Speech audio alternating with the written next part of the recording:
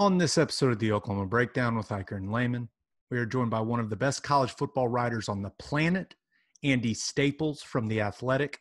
We talk all things college football with Andy, but also talk some Oklahoma restaurants. The guy loves food. Before Andy's interview, we discuss local college football news, the new Sooner Schooner, some more drama with Mike Gundy in Oklahoma State, and what the OU and OSU presidents had to say about football season. We wet the beak with the Houston Astros, give you our winners and losers of the week, and talk about the Netflix documentary Athlete A in keeping it local. As always, we finish with your Twitter questions. Please download and subscribe to the podcast, rate it 5 stars, and write us a good review. Follow the show on Twitter, Instagram, Facebook, and YouTube. Just search Oklahoma Breakdown on any of those, and you'll find us. All right, our man Michael Hosty will kick this thing off. It's time for the Oklahoma Breakdown.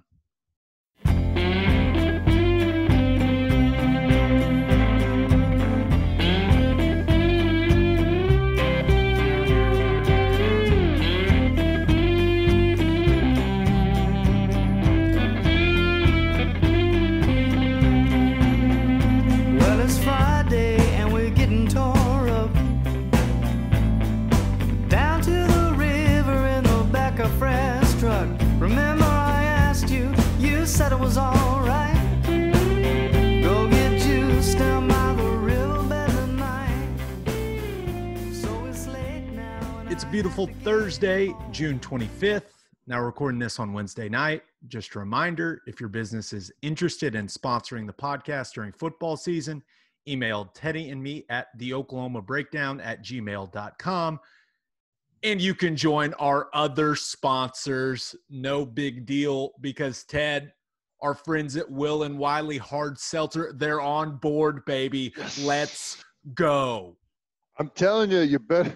It's getting packed, baby. You better hurry up. Train's leaving the station, Train's people. leaving the station. In a shocking development that I did not see coming, Bishop McGuinness Catholic High School also on board as a sponsor. Local high school flavor. How about that?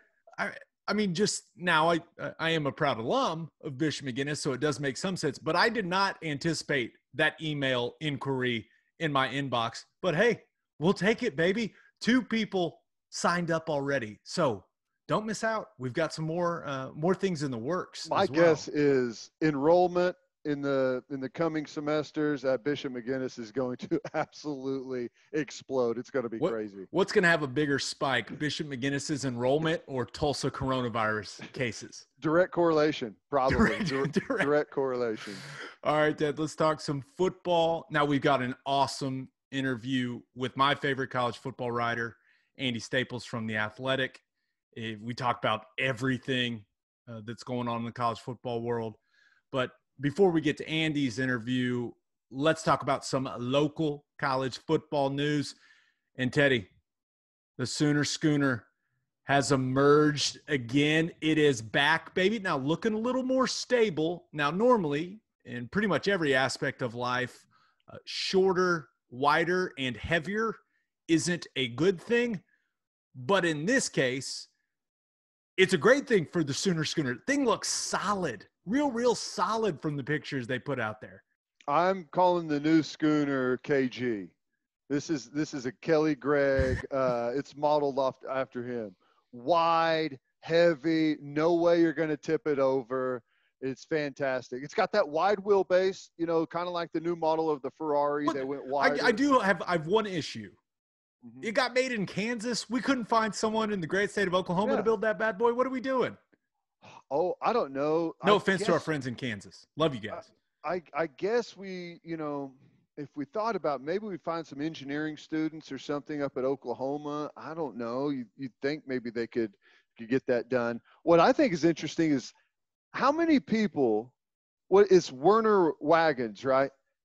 How many wagons do they build a year for people? I mean, how often does someone call them and say, listen, guys, I need your help. We need one, man. To have a wagon. I mean, we don't know what we're going to do if we don't get a new wagon. Got to have it. A Canestiga. Got to have it. That's a wagon, right? Did I just make that word up? I think that's a wagon. I don't know. But, hey, as long as what happened during what was that, the West Virginia game? Oh my gosh. Still, Was that right? West Virginia? I think that's right. But still one of the wildest things I've ever seen in person, just watching that wagon tip over. But we're If it glad tells you're you back. anything about how exciting that game was, we essentially broadcast and rebroadcast the dump over of the schooner for the rest Oh, of the me game. and Plank were all over it. We were on the field. I mean, we went out on the field. We were fixing the grass. We were doing our part. But We got the driver, we got the passengers that dumped out of the back. I think you even got a couple of statements from the horses. I mean, that was we talked to Kenny pure Mossman. We talked to broadcast. everyone. Everyone. We needed some content for that radio broadcast. So glad to have the schooner back. Now, things still a little dicey in Stillwater. Pete Thamel from Yahoo Sports comes out with an article about Mike Gundy, and it wasn't the greatest look for Mike Gundy. Now I want to make something clear. Mike Gundy is not the only coach in college football that doesn't know all of his players' names. I actually think that's relatively common, especially with the walk-ons. And I know in Thamel's article, it talks about a guy, he's having an issue, he's laying down, holding his chest, and they moved the drill. Teddy, you and I have been part of I don't know how many practices where the exact same thing has happened. Anytime a guy goes down, whether it's a knee, anything, you don't really know, you move the drill. That's just football. So I didn't really get Thamel's criticism of Gundy on that. No, I mean, that's how it goes. I would say that I'm probably guilty of wanting to move the drill more so than most coaches. So I can completely which on a side note, Wayne Chambers played linebacker whenever I was at OU, and Lance Mitchell, he tore an ACL and had to miss a year as the linebacker. Wayne Chambers was working in at the Mike Backer spot, and I had to kind of take him under my wing and give him a crash course on the defense, and I wasn't very easy on him at times. And one day in the spring scrimmage, it was like a live period, and we're pursuing the football to one of the sidelines, and we like combine on a tackle on a guy, and we're getting up, and I get up and I'm jogging back, and I'm like, let's go, get back to the huddle. What are you doing? Come on. And he's like, my hand, man, my hand. I was like, dude, it's your hand. Get out here. Let's go. Get the signal. Make the call. What is it? What are we in? What's the down and distance? And I'm just like hammering him. And I look down, and he takes his glove off, and he's got a bone sticking through his finger and blood pouring everywhere. And I was like, yeah, you may want to take a knee and let's get that thing looked at. Maybe we need to see a doctor real quick. That's I almost passed out whenever he pulled his glove off. Yeah. But yeah, so that's a great example of, when injuries happen in football practice, you move the drill. That's what you do. Now, Mike Gundy not knowing the kid's name, telling all the players after practice that he's fine.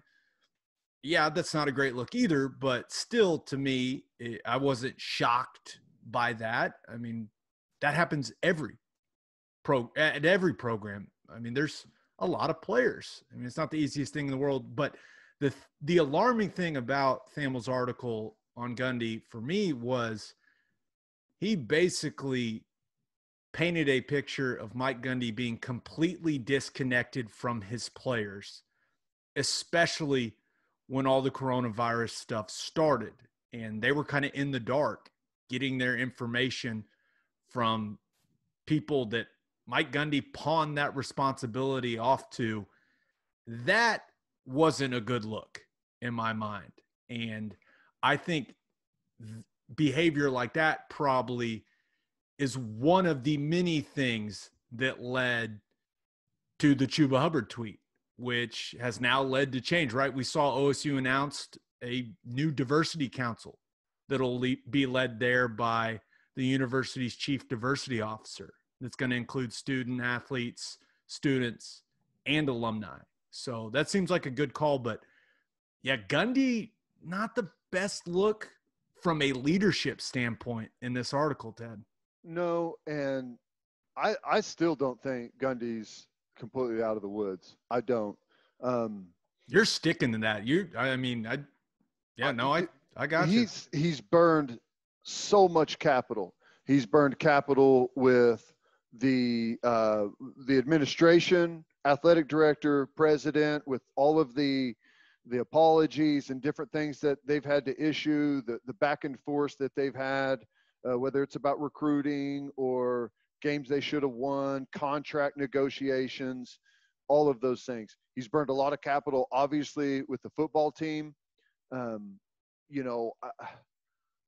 didn't think, honestly, by the way it was sounding from the president and the athletic director, that he was going to make it the day the OAN T-shirt thing came out.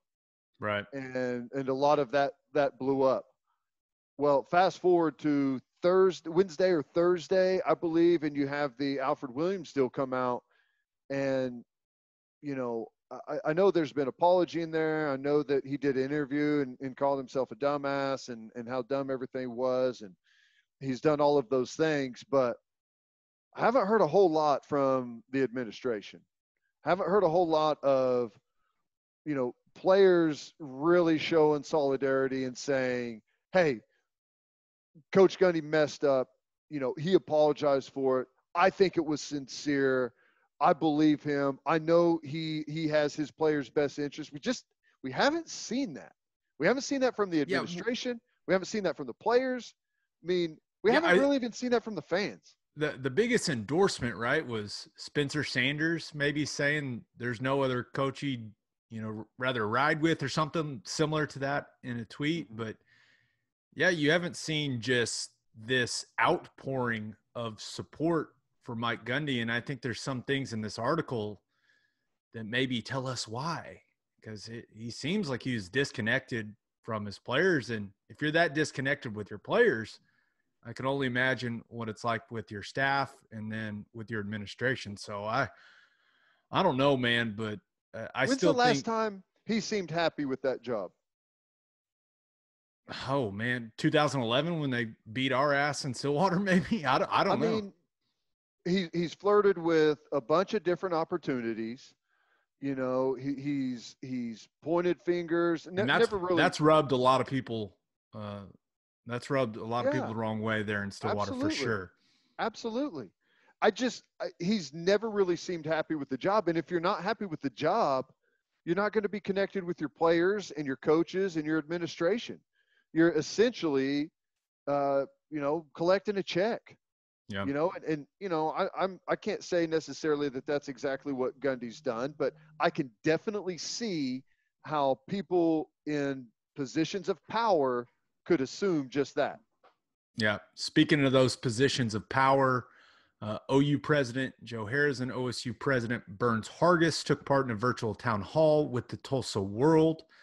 Some interesting things came out of it. I really only care about what they said about football, to be honest. And Joe Harroz said, quote, "We're going to have football. The question is in what form." Now, he thinks some decisions need to be made mid to late July. He also said he believes they'll have fans, but added, quote, "When you look at how we can get together and how we can be together, masks are going to be an essential element." And Teddy, you know as well as I do, a lot of Oklahomans are not going to like that. They're not going to like if in order to go to a football game, they have to wear a mask. We've seen the backlash in this state already with that issue. Yeah. There's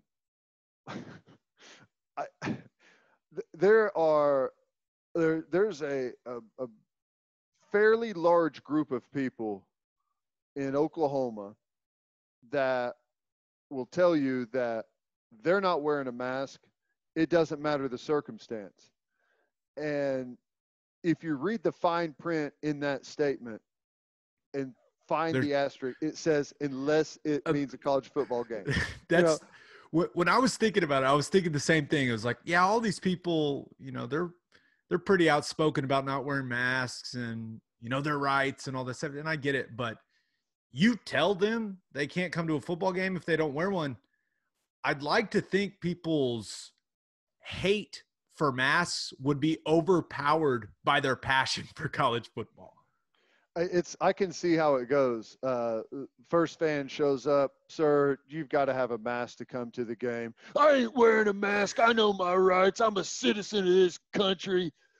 Sir, you're not going to make it in. Well, hell, okay. And then he pulls out, and he's already got his OU mask in his back pocket. He's got like a Gucci mask. He's like, I bought a nice one. I want you to know I don't like putting it on, though. I don't know why we're doing that voice for the OU football fan, but I'm going to keep – that is now the official OU football fan voice for this podcast. That's my standard fan voice for pretty much – for everyone. Every fan base, LA included. It really doesn't matter. It's the angry country guy. It's intense. I like it. Now, Burns Hargis, as I mentioned, also spoke at this virtual town hall, and he made it clear that football provides 85% of Oklahoma State's total athletic budget. That seems significant. But he also said, quote, I think you could come up with a method where you have fans in the stands. I doubt that you can fill them up. So when you hear the leadership of the two big universities in Oklahoma say things like this, it makes you very skeptical that there's going to be full stadiums, at least at the start of the season. We don't know how things will progress, but if they're having those discussions right now and a decision needs to be made mid to late July, Ted, I don't know, man, but I'm just reading between the lines here. And I mean, these are the guys, and I know that it'll be up to the governor, right? I think, yeah. But these are the guys that have a lot of influence. I'll tell you what, and I agree. It's, this thing, there's ebb and flow to it. At one point during late April, it was like, oh my God, is this going to spin out of control? What are we looking at here? And then by the end of May, early June, it's like, okay, we got a really good grasp on this thing. We're going to be just fine. And now we have another spike, so we're worried again.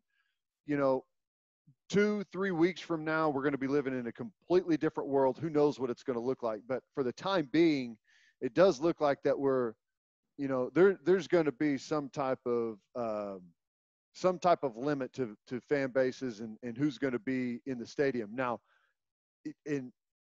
I think it is interesting that the governors are going to have the say, but they're not going to be, the governor's not the one selling the tickets at the end. So the governor's going to set the bar, but it wouldn't shock me, like in Oklahoma's case specifically, in this state, it wouldn't surprise me if we got the word from the state government that we're allowing 75% capacity in stadiums for big events.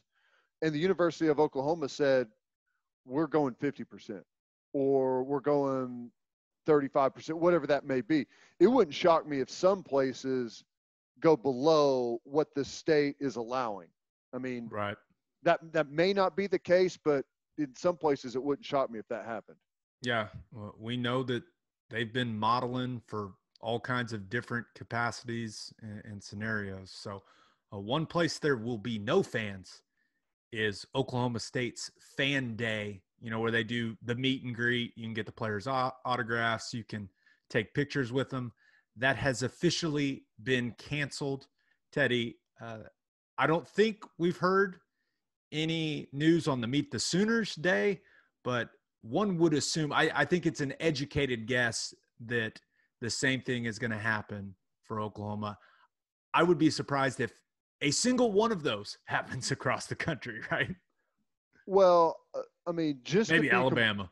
Completely honest, I don't know how excited anyone really is about having those days when it comes to the football program, the players, coaches, so everyone. Awful. The fan bases obviously like it because they can get their kids in there and. I like how they had that rule later that only kids can come in. They didn't have that rule when I was there. Did they? They didn't have that rule when I was there, which led to some really fun things which also included Trent Williams. I don't know if you guys have ever heard of him. Pretty damn good football player. Plays for the 49ers now. Has had a pretty decent NFL career. We'd always get the eBay guys, right? They come with the deflated footballs, and Trent invented a signature that just said "fuck you" in really fancy writing. It was like, it looked like a player signature, but it just said "fuck you" giant over the footballs. It was so funny every single time. I always loved that. But yeah, I don't think the fan bases are, and I know it's frustrating, and especially in a season where tickets are going to be incredibly difficult to come by, and you know, a lot of families and kids, this is their only opportunity to get a photo taken or just be around and see their favorite players up close. So it's not what you want. You definitely want to keep cultivating that younger fan base. No doubt. People It's engaged just, with the university. with what's going on with the coronavirus, there's just no way you can explain having one of these. I mean, you just can't do it. So it is what it is. The coronavirus is the worst. It continues to suck joy from all of our lives. But you know what? A guy that brought some joy to our lives, Ted, is Andy Staples from The Athletic. He is an absolute beast when it comes to covering college football. And here's our interview with Andy. It is our pleasure to be joined by the best college football writer on planet Earth, in my opinion, in my humble opinion, Andy Staples from The Athletic and the Andy Staples Show. Is that an Andy Staples Show, right? It is. It is the Andy Staples Show, and yes, I know what the initials spell. Yes, the Ass Podcast. That's right. Get some ass. As good as any. How we doing, big guy? We're good. We're good. We're still quarantining, as it were. You know, I see you haven't shaved either. That's good to know. But yeah. Well, he shaved this morning. If you know Gabe, he can grow a beard in somewhere between 30 and 45 minutes. Well, the last time I shaved was about 4 days ago, and I could go about 2 weeks and I still wouldn't have a beard. So I am waiting for puberty to kick in. I hope at some point in my 40s it will. By the end of this interview, Gabe will have what looks like a 3-week-old beard. There's no doubt. I am what I am, guys. Accept me. It's fine.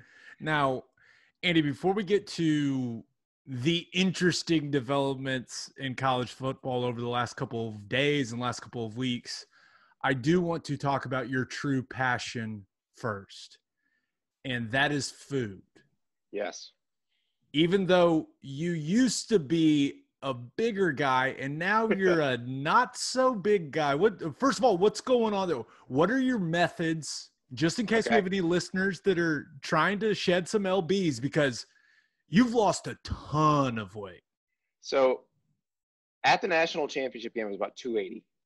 And as of last Friday's weigh-in, I only weigh myself once a week because I don't want to get all obsessed with the scale, but I was 243. So the initial goal was get down to 235. And I think I can do that, but I think I may actually keep trying, just see where it goes from there. But I am doing intermittent fasting. So I eat in an 8-hour window every day. So it's like 11 p.m. or 11 a.m. to 7 p.m. or noon to 8 p.m. But that's when I eat, and no calories other than like black coffee or some tea with some stevia in it the rest of the day. Water. That's it. I love it. I did the intermittent fasting for a little while, and I had to stop.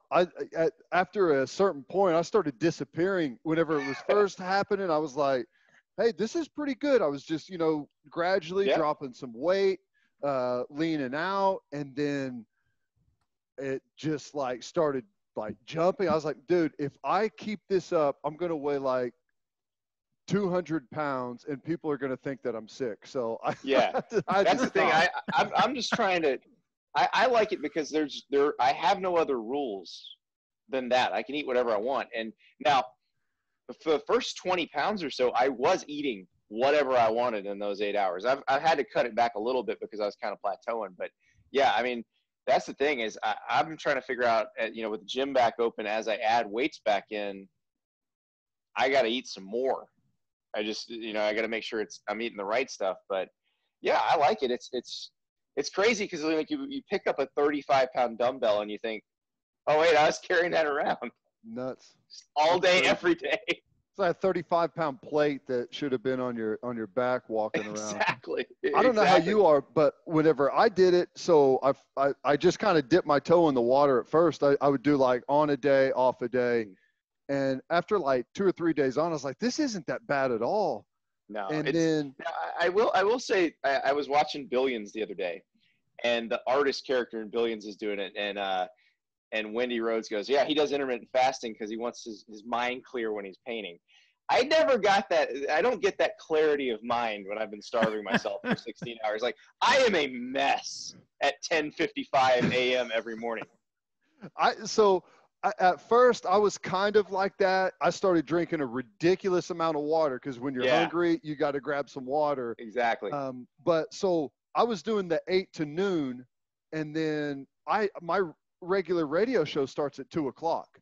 Mm-hmm. So, you weren't doing much during those shows. Yeah. So typically I would, as soon as it's done, I'd eat a big lunch, and then I would, eat again before the 8 p.m.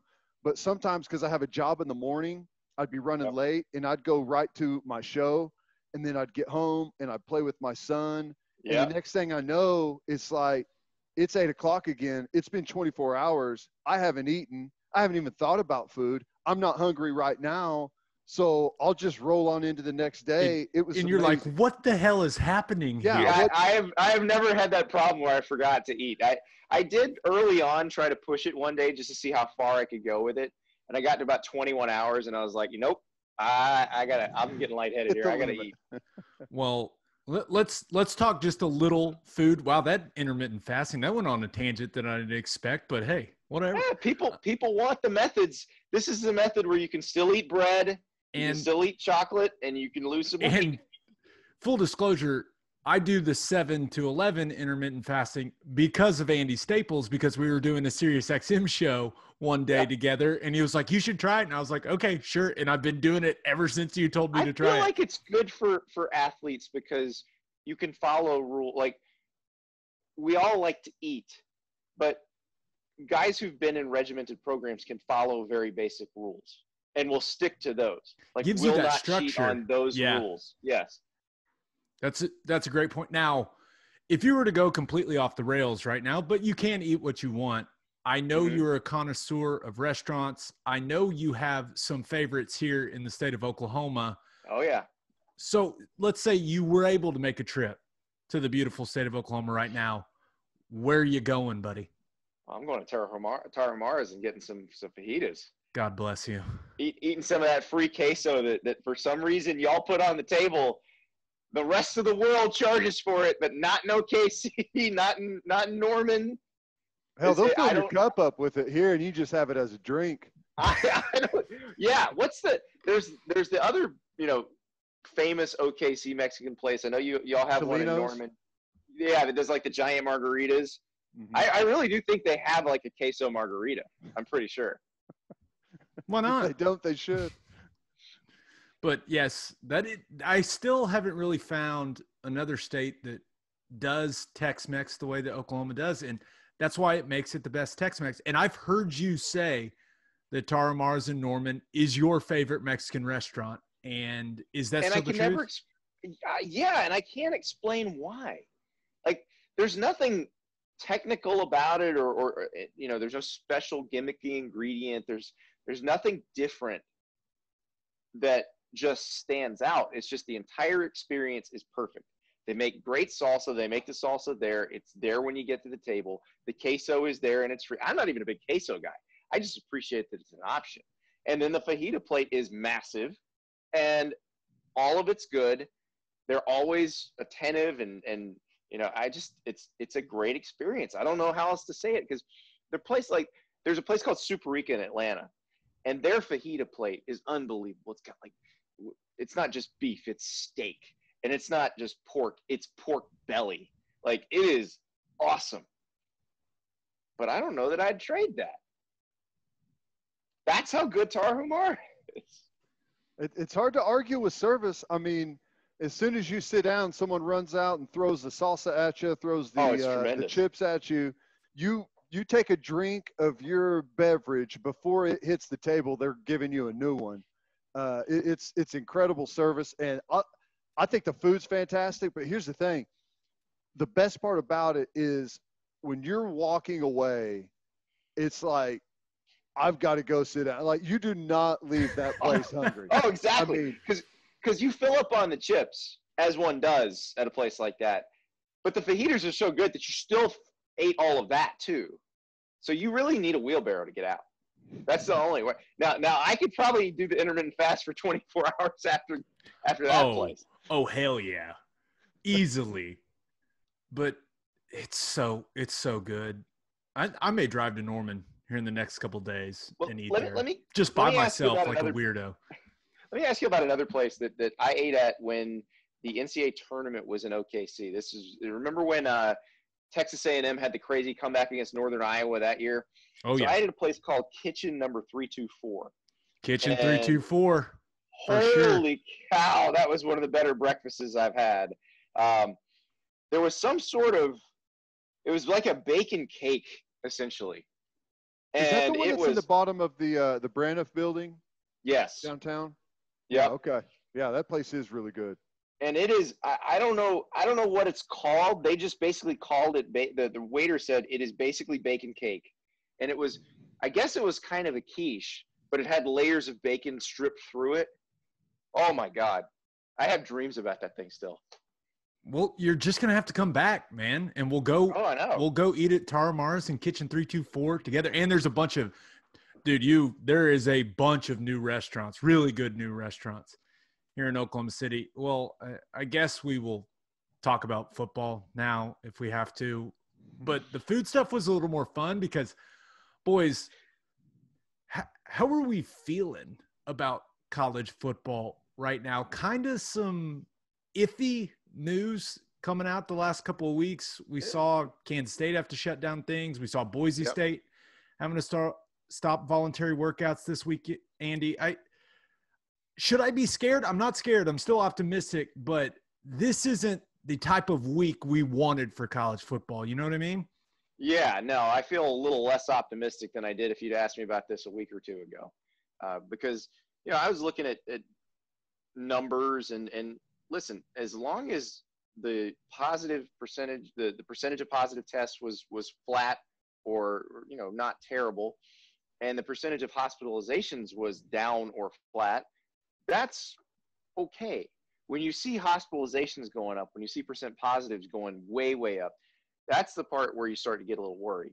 And so I don't know what's going to happen. I mean, everybody I've talked to, it still feels like they're trying as best they can to get the season off the ground on time. And I think a lot of that is they feel like if they don't start on time, there may be some kind of interruption if there's a second wave, say November, December, that would come and wipe it out. So they want to try to get as many games in as they can. So it's a lot. And a lot of the big problem is everybody's dealing with the unknown. Nobody knew exactly what would happen when we brought people back to campus.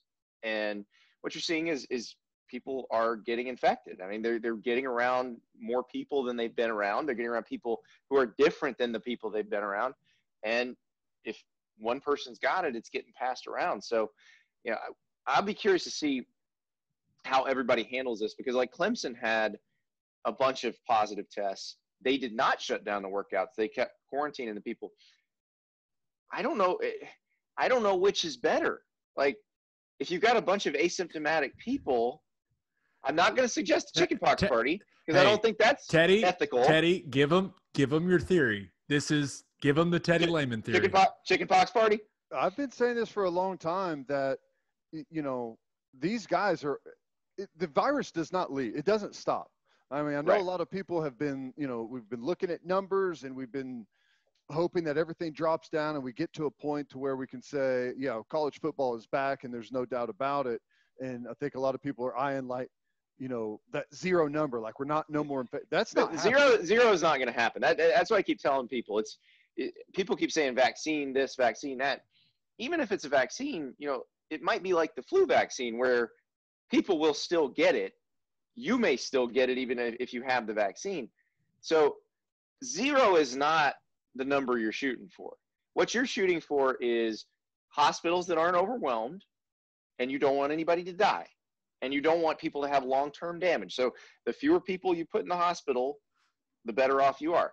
Now, these asymptomatic cases, which is what seems to be the bulk of the cases with the age group we're talking about in college football, I worry less about those guys. I worry about the support staff people and everybody who works with them who might be older, because they are at bigger risk. But, I am curious to see, as these teams go, will say, we have a situation where you're 2 weeks away from camp and half the team has had it in quarantine already. Yeah. Well, there's a couple of ways this is going to go down. The first way is there continues to be a bunch of panic whenever we get positive tests, and they shut down workouts, practices, completely isolate the person, isolate the people that person has been around, which right now is easy. We get into college football season and you're in training camp and someone tests positive. Well, they've been around everybody. They've been around every player. And they've been around every coach, every trainer, every equipment manager, everyone on the support staff. So, you're talking about the entire facility. So, if you're shutting down then, we got problems, and we're not going to be able to have a college football season, the way we imagine it, or really at all. So it's going to go that way. The other way is they stop testing these guys. And if they continue to have, I don't think they're going to get away with that one. Well, I mean, here's the thing though. If you continue to test and you continue to pull guys out and separate them and try and separate people that they've been around, you're talking about pulling coaches out. You're talking about pulling starting quarterbacks out. Maybe the quarterback room gets it. Maybe Lincoln Riley, Spencer Rattler, Tanner Mordecai, all test positive. None of them have any symptoms, but all of them have tested positive during the week. What are you going to do? Exactly. Well, and that's the part that nobody's been able to answer yet. And I remember, I was talking to Joe Castiglione, the AD at Oklahoma, about this, and he's on the working group for the Big 12 to try to determine some protocols. And that's the question I'd love to hear the answer to, that I don't think they're going to try to come out with an answer with until maybe about a month out from the season. And that's how many people is your threshold where you say, okay, we got to postpone this game or cancel this game. Is it 4? Is it 5? Is it 10? I don't know what that is. Because you'd think if it's 1 or 2, you could isolate somebody. But like your point, if you just found out somebody's positive, they've probably been positive for a little bit. If they practiced, probably breathed on a lot of people, and were in close contact with a lot of people. So, yeah, I don't know. I don't think they can get away with just saying we're not going to test anymore. Well, I think they could probably get away with saying we're only going to test if someone shows symptoms, because, I mean, here's what we're talking about. We're talking about, okay, we tested week of the game, we do our weekly test, and we had 8 guys test positive, and they're all starters, and they've been around everyone. Do we cancel the game? What do we do? Right. And you're talking about 8 guys that are standing here just fine. They've got no symptoms. They've got no fever. They've got no cough, 100% asymptomatic. We're canceling a game over guys that, had they not taken a test, would have no idea. Well, and that's going to be the issue, because that is the bulk of the cases in that age group. Yeah. So, and I honestly don't know the answer to that, because my thing is they're going to have to figure out a way to live with this thing. It's not going to be 0. That's the exact point right there. We're going to have to figure out a way to live with it. the goal was never to wait this thing out until there's 0 cases. It's just to make sure that we're not overwhelmed at the hospitals. And for the most part, they've got that look. Now, I'm not saying go out and everyone just go crazy, but Yeah. we have to start realizing we're going to live in a world where the coronavirus is going to be around. And at some point, you're going to have to say, we've got to get back to doing what we've done. Now, pay special close attention to the demographics that are affected by this thing. That's really the one thing that we do know is we've got good, hard data on who's affected, who's not, where the severe cases are going, what demographic that is, comorbidities and those type of things. Yep. We actually do have good data there. So we know the vulnerable and who to protect. Yeah, the thing is that I worry about with this is, you know, you look at Texas and you got the governor, as we're recording this podcast tonight, the governor of Texas, who has been pretty outspoken on get the economy back moving, learn to live with it. He's saying if the hospitalization rates keep going up in Texas, they might have to shut some stuff back down. So that's where you got to look at it and go, all right, is this a blip that they're going to get through, or is this something that they're going to have to come up with some more, you know, firm, you can't do this, you can't do this. I don't know. I mean, I'm in Florida, so we didn't open up first, but we've been open. Yeah, we've been open. And our numbers, depending on where you are, like where I live, the hospitalization numbers are up, but not to where you're cause for extreme concern. South Florida is a little bit different. So it kind of depends on where you are. But I just wonder, is this what's going to happen to everybody as they open up? Is this a part of that process, or is there a better way to do it? And to be honest, we don't know. That's sort of been the issue with this thing the whole time, is this is all new for everybody. So, you know, everybody say, well, look at what New Zealand did. Well, we're not New Zealand. Okay. This is a different kind of country. It's a lot bigger. It's a lot harder to manage. So I don't know what the right answer is. I just hope that we see that these hospital numbers are going back down in a couple of weeks, because if they do, then you can say, all right, that is a natural part of the process where if you open up, you're going to get this spike, and then you can absorb it, and then you keep going. If they keep going up though, then we got problems. Yeah, there's no doubt. Not great, the trends that we're seeing this week, but the fact that we're still trying to figure out how often to test guys, what are teams going to do when the season rolls around when it comes to testing? Is the opponent going to pay for the tests? When are they going to test? Are they going to test before they get on the flight? When they get there? I mean, there's so many logistics. If you're playing a non-conference game and your conference has this test protocol and they have this test protocol, do you have to match them up? Yeah. Do you think they'll get to weird.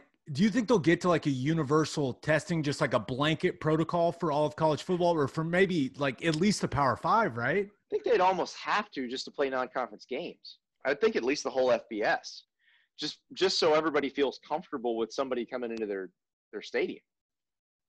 This would be a good time for the NCAA to have a nice voice that's trusted, that can not exactly lay down the law, but at least issue some guidance, maybe update where the conversation is. What are some sticking points? Teddy, what do they got to work through? Way too much sense, and it would take a solid figurehead leader in the NCAA, which they do not have, sir. No, I just don't think you like being the president of the NCAA is just you get paid $1 million a year to get yelled at. That's what it is. That's the you know job. what? I'd do it. Why not? Yeah, absolutely. But like, you're not going to overpower Greg Sankey at the SEC, or you're not going to shout down Bob Bowlesby, because in a lot of ways, the Power 5 commissioners have a lot more power than the president of the NCAA, because they do control the football postseason. They really control football. I mean, the NCAA can do a little bit, but the schools also are the NCAA. If the NCAA office says, hey, we want to do this, and none of the conferences want to do it, the conferences will go, guess what? We're just going to talk to our presidents who are on the council and be like, we're not doing good. It. We're playing. Yeah. We're going to go ahead and play. Thanks, though. We appreciate Thanks it. for the Thank you. Exactly. suggestion. But Exactly. when it does come to the games, we saw Iowa halting, single game ticket sales. They're still, I think some people misunderstood it a little bit. They're still putting them out there for their season ticket holders, and I assume they're at or near the number that they want. Yeah, because they sell a bunch of tickets, so Yeah, they're not putting them on Groupon most years. So Andy, what do you think about fans in the stands this year, especially early in the year? Because it's really starting to feel like at the most we're going to see stadiums 50% full, maybe. Yeah, maybe a quarter. I think you got to be pretty careful with that, because you can't, if these numbers are still going up the way they are, putting 100,000 people together in a confined space, even though it is outdoors, seems a little bit dodgy.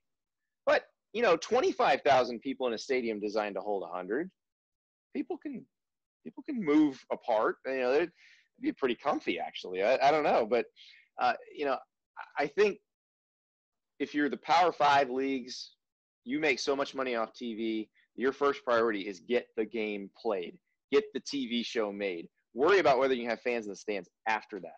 And I really think the fans in the stands thing is going to come down to the states. It's not going to be the schools that decide it. It's not going to be any conferences that decide it. For Oklahoma and Oklahoma State, it'll be the state of Oklahoma that says you're allowed to have this many people within this many feet of one another. The state of Texas will say that. The state of Florida will say that. The state of Michigan will say that. And then everybody's just going to have to deal with it. When I talk to people at athletic departments, and they're trying to, because they had to model this out a month ago, and they were modeling it out based on their state's, social distancing policies at the time, and then they modeled a bunch of different other ones to see what would work. I remember I had one guy tell me, and this was a place where every ticket sells every game, that they could only get 18 to 20% based on their state's social distancing policy. Like, can you imagine the conversations you got to have with season ticket holders? And then how do you do it? Oklahoma has 60-some thousand season ticket holders in a stadium that holds 85,000. Exactly. And the thing is, you probably can't just say, well, you guys who donated the most money, we're just going to give you tickets to all the games. Like, maybe you do 3 and 3, and the highest dollar ones get the best 3, and then the other ones get the next 3. But you have to figure out something, and you got to figure out a way to make those people satisfied, keep them happy, because they might not want to give you any money next year after you cut them off this year. So I don't envy the people in the athletic departments who are going to have to deal with it, because they're going to be pissed. They're going to be pissed. And I know everybody wants to play in front of a full stadium, and I've talked to ADs that say that's their goal, but it's not going to be your decision. It's going to be your governor's decision. And if the governor says you can't do it, you're going to have to deal with it. So I just, I think their priority should be get the TV show made first, because that's, if you're in the Big 12, that's $40 million a school. If you're in the SEC, that's $54 million a school. If you're in the Big 10, that's almost $60 million a school. It's not what you want. It's not a full stadium and the money coming in from that, but it's probably enough to keep you going.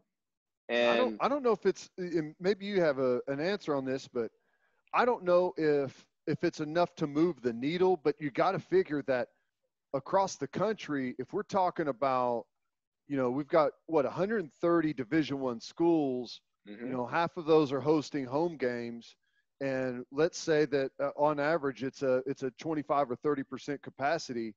There's going to be a hell of a lot of people watching college football from home. So you would imagine there's going to be a rating spike, and maybe which allows you to ask for more money next time. Yeah. So I'm wondering if there's any way that they could recoup any of those dollar bills that way. I mean, well, and the thing is, we'll see. I imagine a very grateful ESPN might be willing to help out, renegotiate a little bit, because this is the other part that is why I keep saying they will try to move heaven and earth to play football this school year. Because you think about it, so you've got the athletic departments, and none of those ADs want to lay off their employees, and there would have to be massive layoffs if they don't play football. Nobody wants to have to deal with that part of it. The networks have this programming that they are charging for. They're charging your cable company for it. If they don't deliver the live sports, the cable company may say, well, we're not paying you this. Like ESPN gets $7 a month. They've already had it, the record number of cord cutters during this last quarter. And so, and the cable company may say, well, listen, you didn't deliver what we asked for, so we're not paying you this. And we've got to cut people's bills or they're going to cancel us. So there's a lot riding on this. And you got your Disney shareholders who are saying, ESPN, you better get this off, better go off the schneid here or we're going to be really mad. And, so there's a lot riding on all of it. Local economies as well. I mean, Norman, you just look at Norman, Oklahoma, and that is it's a football driven town, a university driven town. If you take away that, I mean, I know it's 8 home games a year, but that's the lifeblood of Campus Corner and the hotel industry and all that stuff. I live in Gainesville, Florida. So every hotel, every restaurant, basically any hospitality industry stuff in Gainesville is in the red if they don't play football. So it's a bad deal. It's a bad deal all around. And that's why you see, and because I went on a radio show in North Carolina the other day, and the hosts were shocked that I was saying they're going to try this hard to play football. But this is why they're going to try this hard to play football. And, you can say, oh, it's the cult of football. No, it's not. It's very real economic consequences if the sport doesn't get played. Yeah, and it's people. And yeah. And you can say, oh, well, the players aren't getting paid and all that stuff. But you guys were very good players. My guess and my sense from talking to people is the players want to play. I mean, they'd rather play than sit around. That's my thing. And I think it may come to that point, guys, where the players know the risks and maybe some guys won't sign the waiver. And we've heard about these liability waivers. I don't think they should sign the waiver anyway. I think they should just go, I'll work out, I'll play, but I'm not signing that. Yeah. You got the power right now. So just don't sign anything they shove in your face, but go play. Yeah, I think, we've got a lot of people that I feel like are speaking for the players, and that's their job, right? They're athletic directors, they're head coaches, like they're in those positions of authority. But we haven't just sat down with a college football team, with the team's 10 best players and gone, hey, do you guys want to play? Even if like you ask a guy like we did an anonymous survey at the Athletic, and it was overwhelming that they wanted to play. Yeah, it's like you ask Penei Sewell there at Oregon, like, hey, if this Washington defensive end's got the coronavirus but he's asymptomatic, you cool with playing against him? He'd probably go, yeah, I mean, sure. It's just I don't know why you mention the kids having the power, though, now. And, Andy, this is something that you've been writing about for a long, long time. I mean, I remember, I think it was about a decade ago, you were writing about name, image, and likeness, and we're starting to see kind of what you were writing about way back in like 2010. Oh, so 2011, I wrote exactly what's going to happen next year, and people thought it was insane. You're like Miss Cleo. That'll never happen. Well, I didn't think it would happen. I thought it would happen eventually, but I figured I'd be like 70 when it happened. I was thinking like 2040, maybe, but not. I guess I'll be 60 then. But yeah, I figured it'd be a while before it happened, but I did not figure on the states getting involved and just kind of ramming it down the NCAA's throat like that. But yeah, I mean, and it's interesting because the NCAA and the schools kind of gave the players this power sort of piece by piece, not even realizing, not trying to, but they just did. And it's funny because I see, the Iowa thing, the Oklahoma State thing, the Texas thing, and people say, well, just yank their scholarships. You can't. If you yanked a bunch of scholarships, you would nuke your program into like Necessary Roughness. Like it would look like a documentary. But Kathy Ireland would show up kicking field goals. Well, Scott Bakula would be the quarterback. Scott Bakula might have to be the quarterback if he's got some eligibility left. Okay, I do want to ask you about the players using their voices and kind of the pandemic and all the protests, making a situation where those guys feel kind of understand their platform and their power now. But Teddy's favorite or second favorite football movie of all time, or second favorite sports movie of all time, is The Program. Excellent. So yes, I'm just gonna let you talk about it because I know you know that movie inside and out. And I told Teddy you would give him some great little tidbits about The Program. So, Teddy, I interviewed Dwayne Davis this summer. Dwayne Davis, best known now as the father of Wyatt Davis, the Ohio State offensive guard, who's probably going to be a first-round draft pick at some point. But Dwayne Davis played Alvin Mack in The Program. Oh, no big deal. Just my hero growing up. Kill everybody. Dude, I'm telling you, I was telling Gabe in our last episode, I copied everything that he did, the way he talked, the way he played, the way he moved around before the snap. I mean, my whole goal in life was to become Alvin Razor Mack. Bear Claw Stinger. Loved it, man. That was everything to me. That's awesome to hear. Yeah, and Dwayne. I had no idea guy. His son played at Ohio State. I had no clue. Yeah, he's really good. And so here's Dwayne's range, by the way. Dwayne was a very average tight end at Iowa.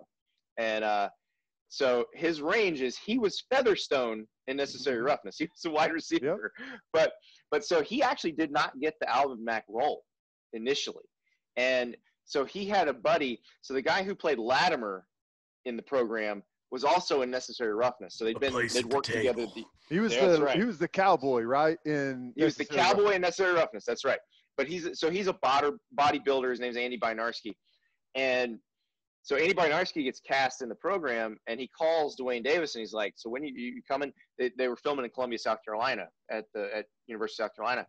And they had like a 2-week training camp before they started filming, where they basically put these dudes through the paces. A lot of the extras were ex-college, ex-South Carolina players, ex-South Carolina State players, ex-Clemson players. And so they were putting them through a football camp just to kind of get everything down, because when they were filming, they needed them to be pretty crisp. Like they had a halftime of the Tennessee-South Carolina game to film a lot of the game scenes. So they needed them to have it down. And so Bynarski calls Dwayne Davis and is like, so when are you going? You're in this movie, right? Because he'd auditioned for the Alvin Mack role. And he's like, I didn't get cast. And so he gets a call like a week later, and they said, the guy we hired for Alvin Mack, I'd love to know who it was who got hired for Alvin Mack. Like, because they must have hired like a classically trained actor.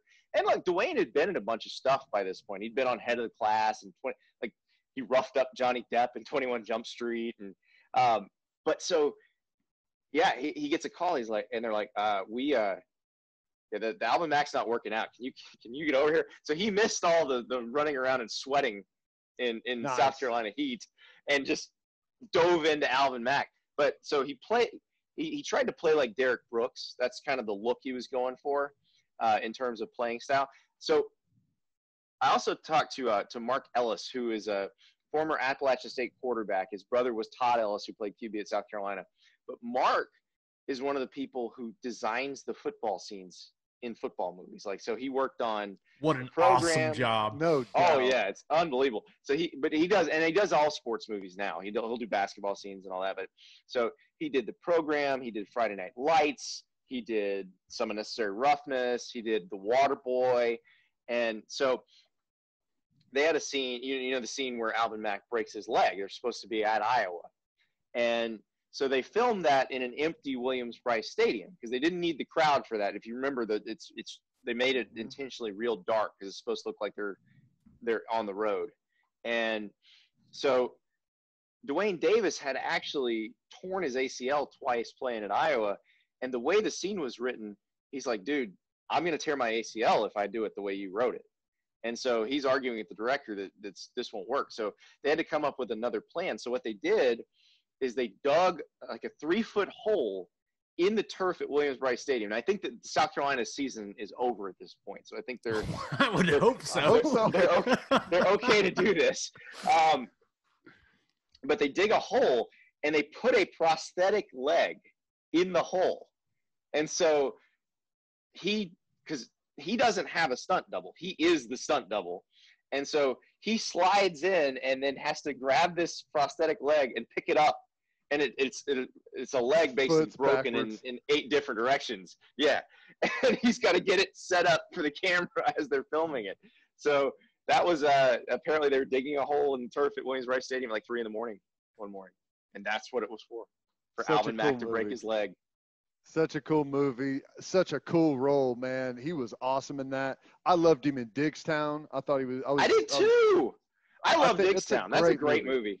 Yeah, and that's what I didn't when I called him. I hadn't looked at that part of his IMDb page, and I'm like, oh my God, you were in Diggstown too. You were the brother, and it was unbelievable. So yeah, he's a pretty cool cat, but he actually stopped acting because he got a lot of like tough guy soldier roles. He was in Under Siege. He was supposed to help save the world in Under Siege, and then ended up changing his character around, and he gets shot like within 3 seconds of trying to help Steven Seagal and Eric Oleniak. That was probably an interesting script change. He was like, "Oh, okay, sure." I'm Yeah, trying to think. so- Was he like a chef or a cook in that? So Under he Siege? was one of the soldiers who got trapped and who they were holding, and so they freed him, and he and the Ryback, the Steven Seagal character, and Eric Oleniak and like 2 other guys form the plan, and they go, and he gets shot within 30 seconds. Yeah. Good death scene though. Got a Playboy bunny hanging out, a Playboy Playmate hanging all over him during his death scene. Honorable death. Yes. Now, Andy, before we let you go, man, the players, they were made aware of how much they mean to the universities. I mean, we started seeing all these numbers come out, big time numbers. What would happen if college football wasn't played? How important they are for athletic departments and universities as a whole. And then you have the George Floyd thing, which kicks off the protests, and you've got all kinds of things happening in the college football world now. You got Chuba Hubbard calling out Mike Gundy. Just this week, you've got Kylan Hill, who may be the best running back in the SEC, saying that he's not playing for Mississippi State unless they change the state flag. You've got Kerry Martin Jr. there at West Virginia calling out Vic Koenning just here in the last couple of days. Man, is this what you expected? Because I think a lot of people think that this just may be a phase, but I kind of think this is here to stay. These guys know their platform now. They know their worth, and they're more comfortable speaking out. Yeah, and I think it's not a phase, it's a shift. And you notice the places it's not happening. Like Clemson had an incident. They had the Danny Pearman thing from 2017 come back up, but the players were very supportive of Dabo Swinney. So I think you need to look at Oklahoma. Has anybody had anything? And I think a lot of that has to do with Oklahoma's already dealt with this. When Eric Stryker was on the team and was dealing with a lot of stuff and leading a lot of stuff and talking it out with the coaching staff and that sort of thing, I think Oklahoma figured out how to deal with it. I think, different staffs deal with this stuff differently. And the ones that show the players they care, that make the players feel like they are a welcome part of the program, they're not dealing with any of this stuff. Now, the Mississippi State thing is completely different. That's a state flag thing. Like Ole Miss and Mississippi State don't even fly the state flag on their campuses because they know it's a problem. So, that one's a little bit different animal than some of these other ones. Like the Iowa one was not different at all. The Iowa one was a case of this was the culture in the program. It did not mesh well with certain guys. And I wonder with the Iowa thing, because Chris Doyle was obviously, the cornerstone of the program, that they always talk about how great their strength program was and how much it meant to them. He lasted a day once all that stuff came out. And the more and more I think about it, the more I read what the former Iowa players were saying, I do wonder, did they lose out on some recruits? Did they lose out on some good players? Because it seemed like that was a pretty well-known thing among players within the program. And that's one of those sort of things that you come on your official visit and, maybe they hip you to that and you're like, I don't think I'd like it here. But I think if you look at the programs that have handled things a certain way through the years, you're not seeing issues with them. Like, you're not seeing issues with Oklahoma because the culture of that program is different. And I don't know. I know a lot of people say, oh, it's, this generation's soft, blah, blah. It sure looks like Oklahoma's kicking ass in the Big 12, and they don't seem to have any issues like this. It sure looks like, Clemson had an incident, but the players seem very much behind Dabo Swinney. Maybe it has something to do with the way the program is run. Yeah. I just while you're saying that, I'm wondering in my head, and this is just like maybe a reason, but is there any thought that maybe guys at teams that are really good, that have a chance to win a championship, or maybe they've got a 5-star recruit behind them, that it's like, I would love to come out, but I don't feel like, I don't know. I wonder if there's any of that built in. Like, there's a lot there's on probably the line. some of that. There's more on the line for those guys. Yeah, you haven't heard anything from guys at Alabama or Georgia or places where there is a 5-star waiting behind you, no matter who you are. You could be Ohio really State, good. yeah. Yeah. But also, you look at Ohio State, you look at Clemson, they've been very open about letting their players have a platform. I mean, Trevor Lawrence was talking almost immediately. The whole team at Ohio State was talking almost immediately. So, like Iowa, they were trying to muzzle them. And I don't think that worked out very well for them. Remember, Iowa had that deal where they initially agreed to, the guys were banned from Twitter, and then it was, you can tweet once a month, but we have to approve it. Like, Totally. The year of our Lord 2020. You're not going to make it doing that. Hey, Come Coach, on, listen, I met this hot girl out at the bar. I was thinking about. Can I slide into her DMs, please? Is that cool? It's just, college football's changing. It is. I think when you look at the players, they understand it's only going to change more, Andy, when the name, image, and likeness stuff goes through, right? I mean, you think about that. Ooh. Yeah, I don't know. Everybody's worried that. Oh, I'm not worried. I'm making excited more money for than it. another. I know, but I just think it's funny because you're like, well, what happens when a second string player is making more than a starter? I'm like, welcome to the real world. Starters should play better. Yeah, you're going to have a job at some point where you think somebody's not as good at you as you at the job, and they're making more money. That's how it works. But I wanted to ask you guys this because you guys have been through this at multiple levels. I feel like athletes are better prepared to deal with stuff like this because every day the first team goes out and the second team guys know they're not on it. Like, you learn to deal with hierarchies and somebody being favored over another person. And you either don't like it and you act to change it, or you just accept it. I mean, here's the thing is in the NFL locker room, you've got a massive discrepancy in pay. Oh, yeah. You may have a free agent, whatever position, corner that comes in and signs for, $15, $18 million a year. And the other guy started 3 years. And it's like, hang on a second, man. I've got more interceptions. No one throws my way. I've got more tackles, more pass breakups. I'm more productive from him. They're like, well, I'm sorry about your luck. You've got a contract that's coming up. Right. I mean, there is a massive discrepancy even within position groups as to who's getting paid what. So I think it's something that you fix it on the field. I mean, like Gabe people said, aren't punching each other over it. It's not.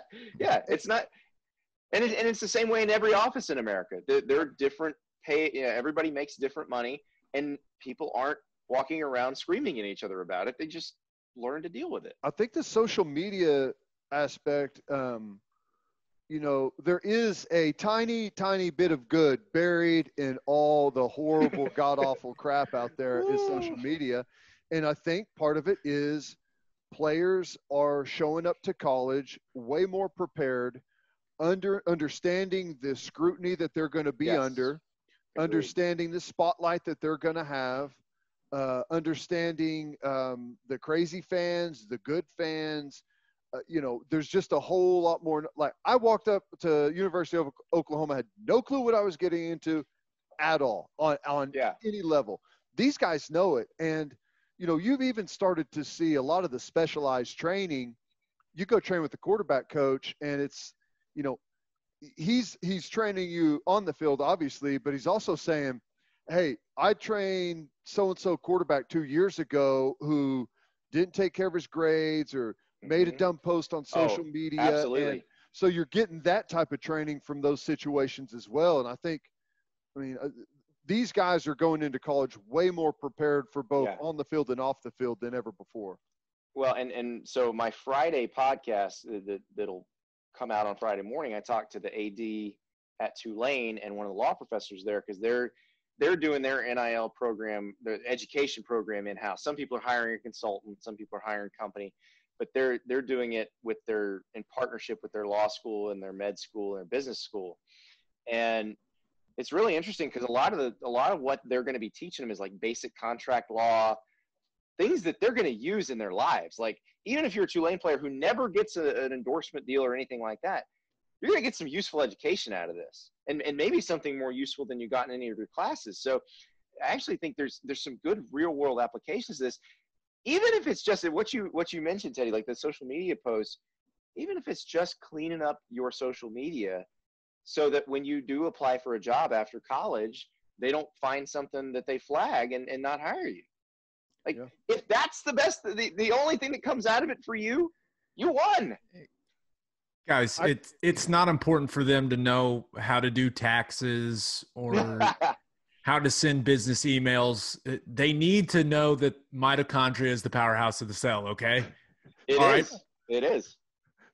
Here's a conversation that I never thought I would hear in college, but is probably right around the corner.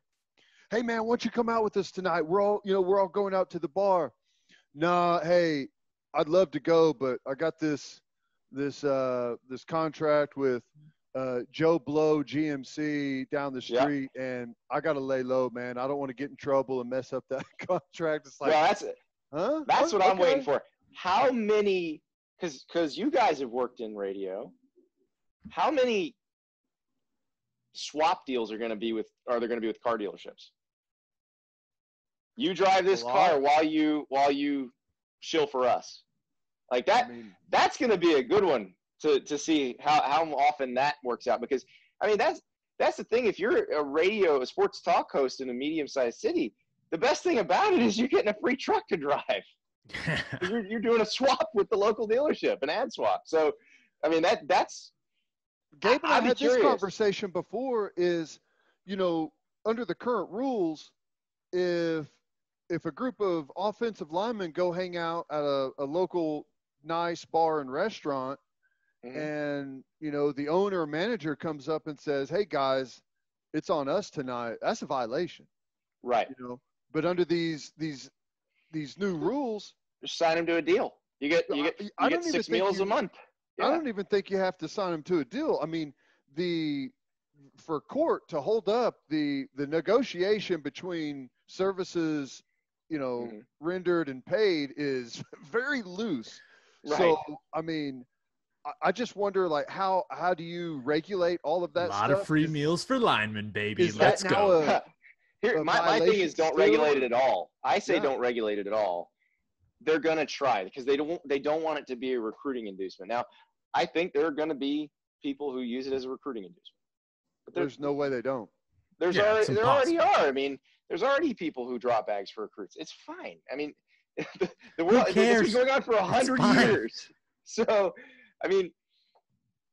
I would say the simplest thing is just stop worrying about it, and it'll all work itself out. Because I don't think investing that kind of money in a 17-year-old is a very wise investment, and I think you probably lose your money pretty quickly and realize, I think I might wait until somebody's established themselves and see if they're any good. Well, the thing is, say if Oklahoma, for example, Adrian Peterson comes in as a freshman. And the man. Whatever he wants. After you saw that first carry in his first game, it's like, that guy's going to be an NFL Hall of Famer. We need to hitch ourselves to this wagon, whatever we need to do it. So, and that's fine, and that will be fine under the rules they're making. Once that person's on campus, go to town. But it's going to be interesting because there are going to be schools that figure out how to use it well, and there are going to be schools that fight. Like, I keep laughing at like the North Carolina and Duke ADs that are like, well, I'm not sure we want to do it this way. Too late, guys. You had a chance to talk about that 5 years ago.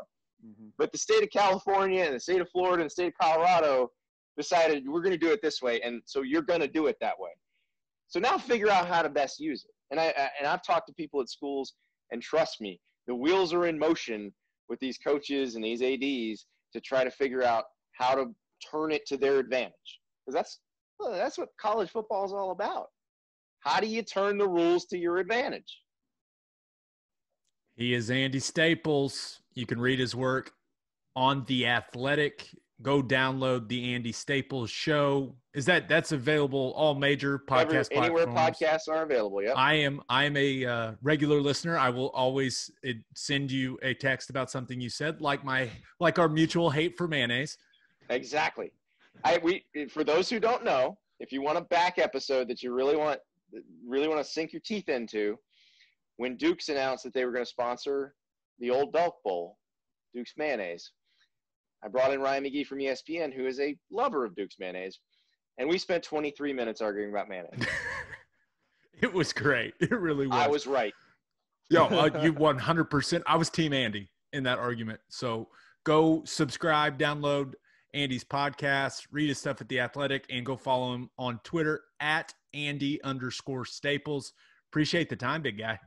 Thanks, guys. Thanks to Andy Staples for joining us. Ted, that guy can talk it all, man. I love it. I think that's the first time I've done an interview or had a conversation with Andy. That was fantastic. Yeah. So go check his stuff out at The Athletic. He is still crushing it over there. Crushed it while he was at Sports Illustrated and is still doing his thing. All right, Ted, let's get to some segments. And since it is Thursday, we got to wet the beak just a little bit. And it's official. My boycott of baseball has been lifted because they're coming back. It's happening. Now, there's not going to be any spitting or sunflower seeds or chewing tobacco, is it even baseball if those things aren't involved? But there also will be no DH in NL games, which I love. There will be a 60-game season starting around July 24th. 40 games versus teams in the division, 20 games versus interleague opponents in the same division. And there's some win totals that are out for all teams. But, Teddy, I really just want to look at one to wet the beak, and that is the Houston Astros. Because now that baseball is coming back, we all remembered that we were supposed to hate these dudes, and that's going to be a lot of fun. Now, the Houston Astros win total is set at 35.5 by betonline.ag. That is the third highest win total, only behind the Dodgers and Yankees. What do you think about that number for the Houston Astros? 35.5. I would probably take the over. Now, it's interesting to look at this. Like, I'm not a baseball guy, so I don't know if a 60-game schedule favors the better teams or if it favors the teams that there's some separation there and it helps them keep it closer. Houston last year won, right at 2/3 of their games, which would put them at 40 wins if you match that up with this year. So that's a decent little cushion there. Who knows if they can live up to that. That's probably where I would go. And as long as their players continue to get beamed at a very high level like they did in spring training, then I think that's going to be good for them to continue to get guys on base and scoring position. Yeah, I like them to hit the over here, no doubt. I still think despite them being cheaters, they still have a lot of good baseball players. They still have got Altuve, Bregman. They still got Verlander, Greinke. So they've got players. And for Houston, it's been like, oh my God, this coronavirus is great. This is the best thing ever. As soon as we get back to baseball, it's like, oh, what? Yeah, we're supposed to hate you guys. I hate you guys. I hate you. Altuve was wearing a buzzer. He was wearing a wire. Hit him in the face. No, it's going to be fun. I think everyone that's not a Houston Astros fan is going to really enjoy hating the Houston Astros together this year. That's what this I'm very country excited needs. about it. We can all unite behind hating the Houston Astros. I will say this. One of the things that brings people so close together when it comes to sports is being able to bitch about the same things. Like literally, we can complain to each other, that common human experience where you just get to let it all out about something. And we're going to all get to do that with the Astros during this 60-game season. And I can't wait. Now, Ted, 35.5, you're taking the over for wins. What would be a reasonable line for hit by pitch for the Houston Astros? Hit batsman. I would say more. Will they have more wins or more batters hit in the season? More batters hit. Here's the thing. There needs to be an over-under every day because it's going to be different some games. In a tight baseball game, they're not going to be hitting guys. But if you're getting blown out by Houston and the 8th inning rolls around, someone's getting stroked with the baseball. I think Clayton Kershaw may just hit all of them, right? Gosh, poor Kershaw. Dude, if I gave up a bomb over the last couple of years to Houston, you better believe you're getting one. Is Darvish still in the league? Is he still in the league? Didn't they kind of ruin Yu Darvish's career? Yeah, he's throwing right at their spines. Yu Darvish has turned into the Ray Finkel of Major League Baseball after what the Houston Astros have done to him. Yeah, but I can't wait. He's in a basement somewhere. I'm legitimately excited for the 60 games. I will fully admit I only watch playoff baseball. That's the kind of baseball fan I've been for many years.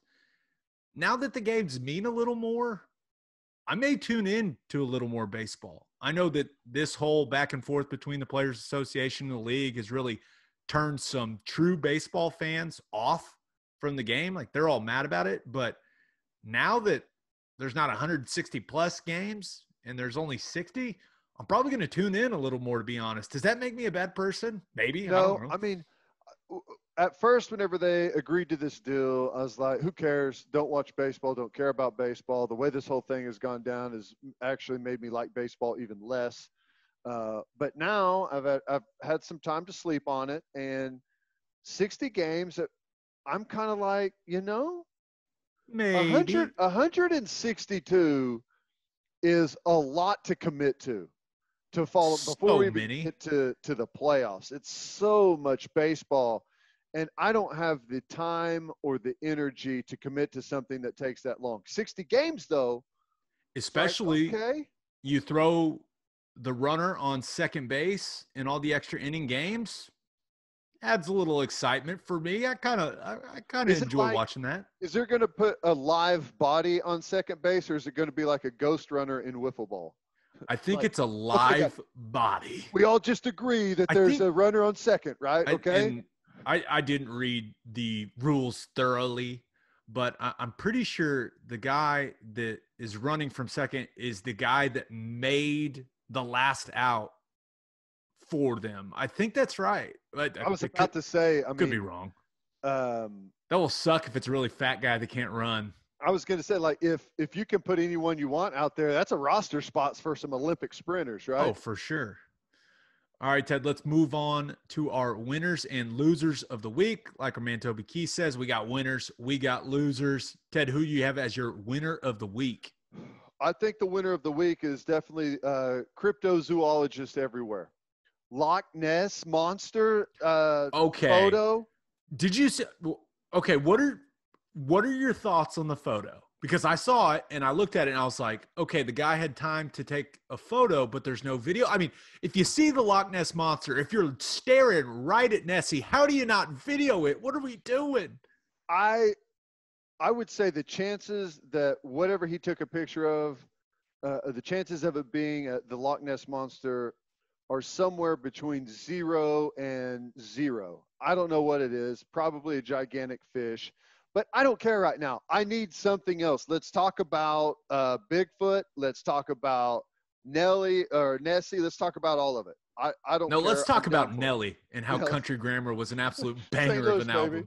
Love it. But I saw the picture, and you're right. Let's talk about it, because I stared at it for like 20 minutes. I was like, well, I was trying to see like if it was photoshopped. I was like checking the edges and everything. I pulled it up on my computer. I saw it. Someone sent it to me on my phone. I pulled it up on my phone and looked at it, and I was like, I got to take a better look at this. So I pulled it up on my computer, and I was, zooming in. I was like, maybe Someone giant said that fish?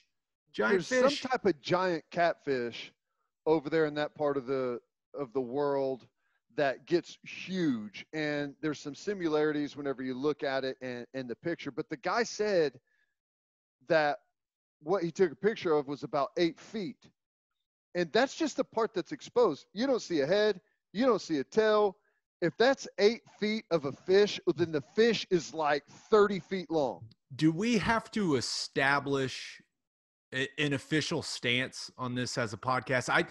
I think we're Nessie believers, right? Why not? Why not? Who cares? I'll get behind it. I'll get behind it. I've seen enough Discovery Channel back in the day to have a decent enough understanding as to what's going on over there. The lake is like 1,000 feet deep. There's something in there. I'll roll with you, Gabe. There's something in there. I don't know what it is. I don't want to mess with it, but I would love to see all of it.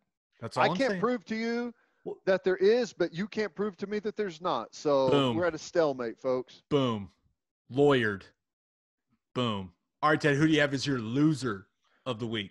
Well, loser of the week is Big Tobacco, Big Sunflower Seed, and Big Bubble Gum.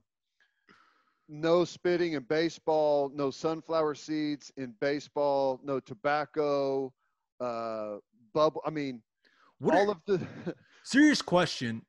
What are some of these guys that have been dipping for a decade playing baseball? Like, what are they going to do? I mean, it affects you chemically, and some guys do it, that whether it's nicotine gum or dip to lock in, to focus. Are we going to see some of these longtime dippers really struggle at the plate? I don't know. I guess you could always just not spit. I mean, I mean, I don't know. There's some high school football coach in like Sapulpa that just heard that and was like, hell yeah, brother. Only real. Just swallow it. I don't know why I picked Sapulpa. That was so random. Hardcore dippers and chewing tobacco up in Sapulpa.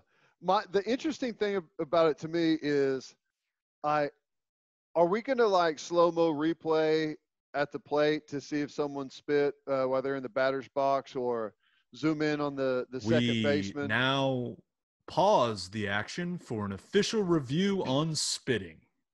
What? Was that a spit, or was that just was he talking and just Joe Buck breaking it down in slow motion? No, see, that's not spit. That's phlegm. He was coughing. That does not count as a spit. I don't know how they're like. Is it just they're all agreeing on that, or is it something that they're going to actually hardcore enforce? It seems like a hey, try your best type rule. Like, right. We know that spitting and chewing is a huge part of baseball culture, but try your best. Yeah. I mean, they can't punish guys for spitting. Really? I mean, they can't do that, right? Poor sunflower seeds. I mean, Big Tobacco's been through the ringer over the years, and this is like their last stand, and coronavirus has hammered them.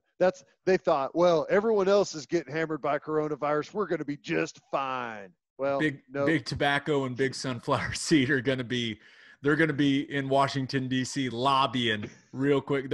They want a vaccine quicker than anyone else. We're overflowing with sunflower seeds. You're going to be able to get cheap sunflower seeds. Big league teams go through those 5-gallon buckets of sunflower seeds like it's nothing. Yeah, they'll have to get rid of them. before they go bad. Just saying, maybe we can get a lot of packs. Here's the other thing. For a good price. They also said they're discouraging showering after the game, which I don't understand. I've been told since the beginning of March that the best thing you can do is wash your hands with soap and water for 20 seconds. That's going to completely get the virus off of you. How is that not the same thing with the rest of your body? Is it just that they don't want the guys to be in close proximity, no sword fighting and such?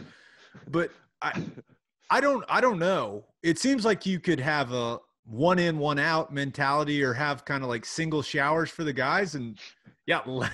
Only, listen, strict rules this year, only 5 guys to 1 shower head. Okay. We're social distancing. Yeah. That's how it works. Nice. Yeah. Baseball, a lot of baseball talk. I did not see that coming. All right, Ted, my winner of the week, good dads. Good dads. Yes.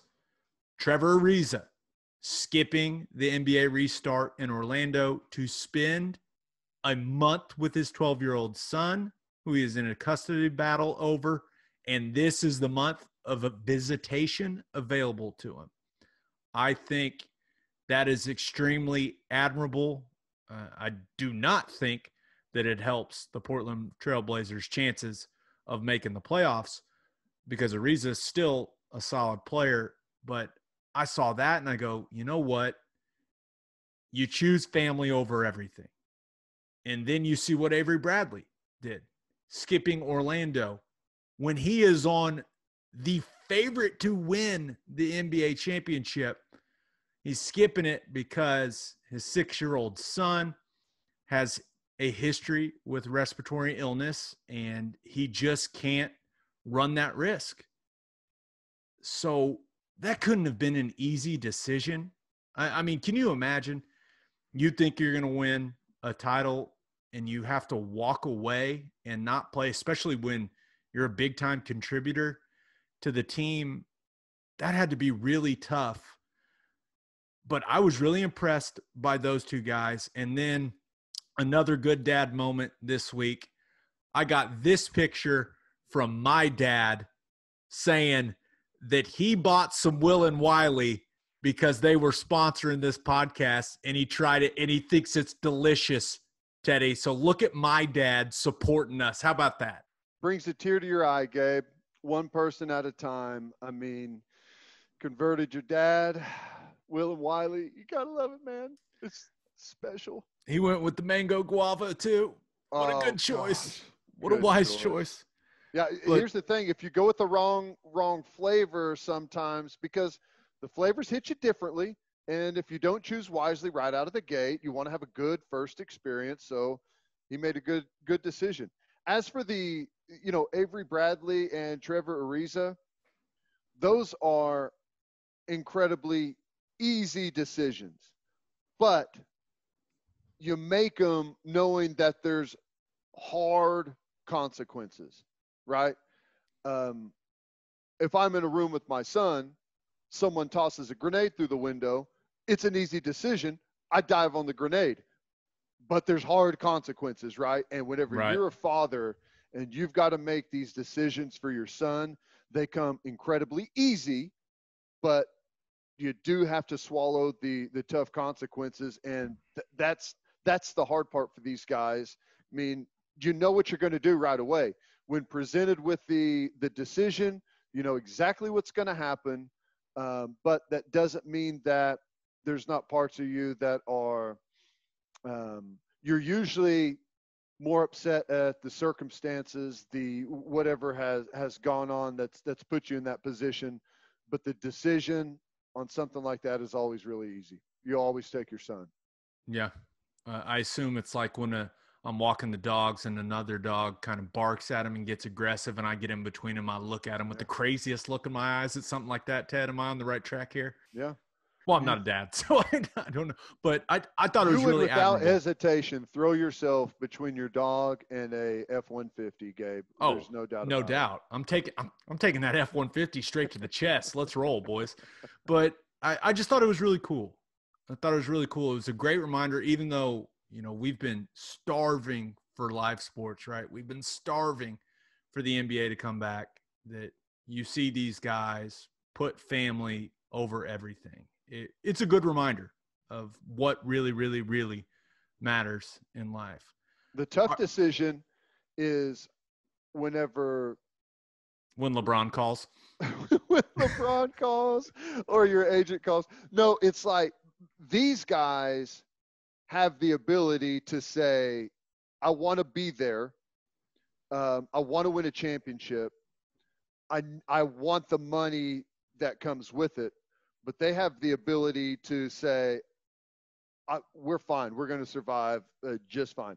The tough decision is whenever you've got to make a decision between providing or being there. And there's guys that have to make that decision all the time. And that's the difficult one because you're not sure which way is right.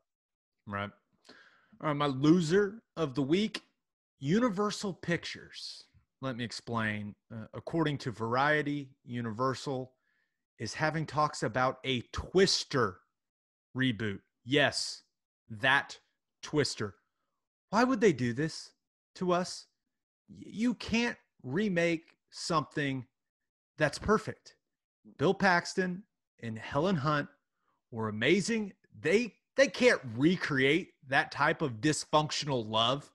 Teddy, no, they can't recreate Philip Seymour Hoffman rocking the shit out of that OU hat. How are they going to outdo the original? Why would they do this? I don't understand. I know. Barry England's retired. Do they not know these things? I'll answer the question as to why they're doing it. They're out of ideas. They have no more ideas. They are essentially remaking every movie that's ever done well at the box office or even afterwards, cult classics. They're out of ideas. They've got nothing else to go for. They're trying to go with the easy. They say, well, the story's not that all that difficult to recreate, but the computer generated graphics are going to be so much better. We can make it so much more realistic. That's probably what they're banking on. The whole thing, instead of being shot around Oklahoma and in different places. Oh, it better be in Oklahoma. It's going to be shot in a studio in front of a green screen. Oh, it's going to be terrible. Depressing. I'm with you. It's total crap. Pretty much every remake that I've seen has been awful.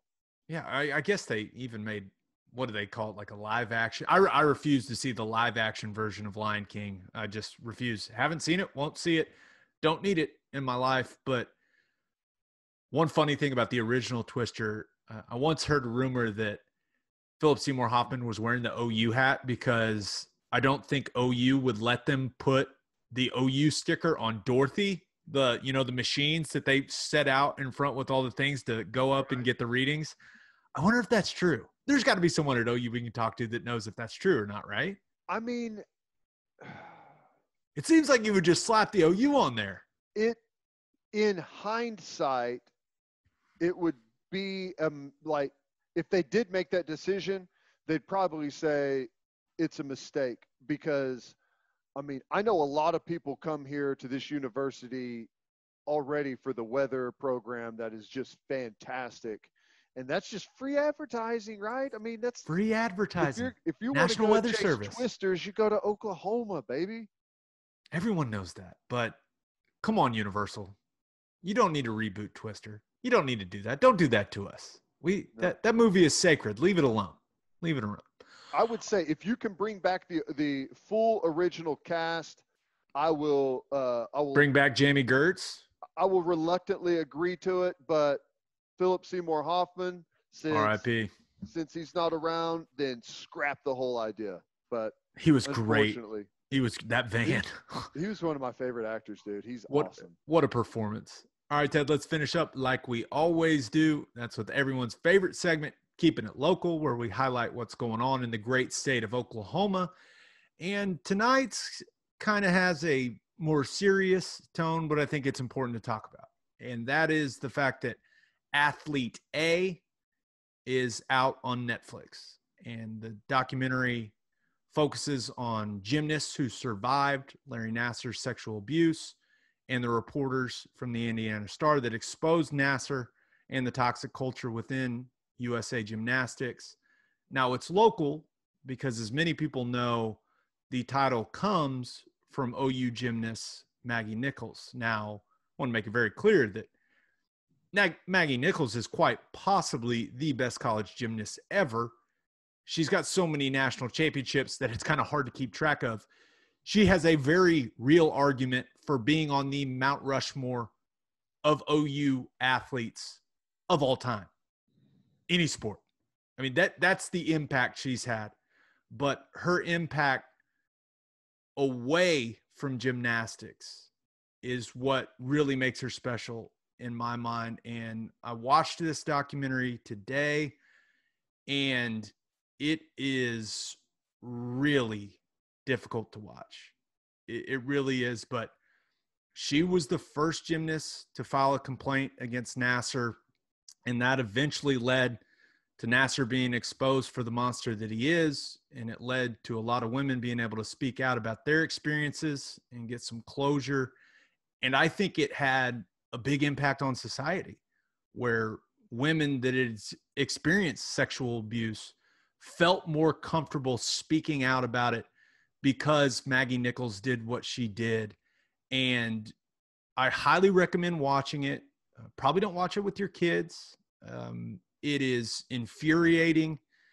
There are some really moving interviews from the victims, from parents, and at the end, you're just so mad at USA Gymnastics. But I think it's important for people to watch, and I think that Maggie Nichols is way more than all the championships she won.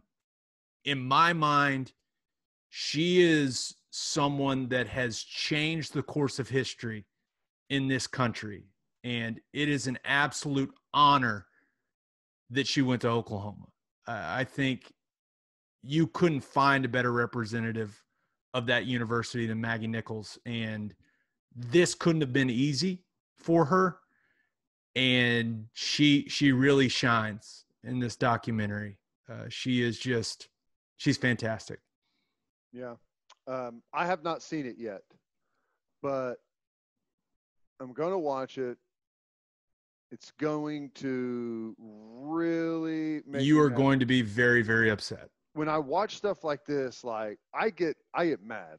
I get mad. That's my reaction. But I'm going to watch it. I'm totally with you on everything that she's done. I didn't know a lot about this until Jason Kersey wrote an article about it. Oh, yeah, and Kersey's article is great. Go check that out in The Athletic. Are we sponsored by The Athletic? We got Staples, we got Kersey. I knew she was involved in some form or fashion, but I really didn't know a whole lot about it. What she did when she did it kept her off the Olympic team. It's essentially kind of signing like your death notice in gymnastics. Like, you're done. You are no one's going to come around you. You're not going to be brought around. It's basically saying my career's over. And she took it in stride, stepped up, did the right thing. And everyone right now is way better off because of that. I know that these girls have gone through just unspeakable things, and how horrible that's been, that so many had to internalize all of these things, and fear of telling parents, fear of telling teammates, fear of telling coaches. That is a horrible way to go through something like this. And I'm going to watch it. It's going to make me mad. I'm a huge women's gymnastics fan whenever it comes to it's my favorite part of the Olympics. Every time it comes around, I'm dialed in. I love it. And it's going to make me mad because I just know, and there's going to be a lot of names in there that I've always followed, liked, whatever, that turned a not necessarily a blind eye, knew and did nothing. And there, in my opinion, there's nothing worse than that. So it's going to be frustrating and difficult, but I'll probably watch it as soon as we sign off here. Yeah, just you're going to be mad, and we all should be mad, but the courage and bravery of Maggie Nichols and the rest of those victims, I think I really do. I think it changed the world.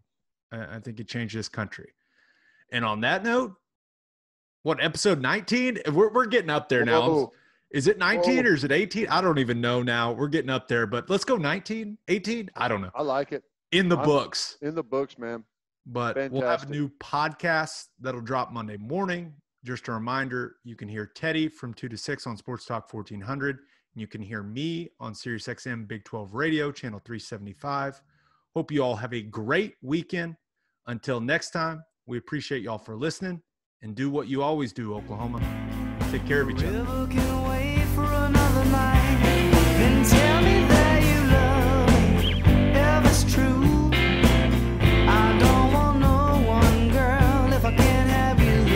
This Oklahoma breakdown, I know it's got you crying. Let me tell you that I love you one more time. And tell me that you love me, if it's true.